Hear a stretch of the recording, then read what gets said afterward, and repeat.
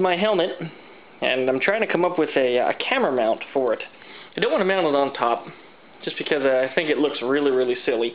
Plus, I can't see the screen on it to see where it's aiming, and it's hard to see if it's running the recorder or not, whether or not the button's been pressed appropriately.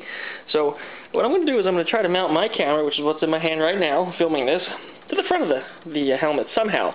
So that way it's not actually in my field of view, but should I choose to look down at it, I can see the screen and I can see that the camera is counting down.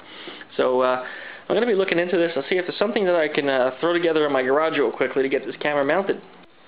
So anyway, that's what I came up with. It's 2 curtain rod hangers, the appropriate size screw. They're hooked into the vent and up underneath the helmet between the foam and the helmet shell itself. There's the appropriate size bolt and a nice rubber grommet that gets the thing tightened down on the camera without chewing the heck out of the camera. There's also a washer that goes on there, but unfortunately I dropped it and rolled around in here somewhere, but I'll put a new washer on there, no big deal.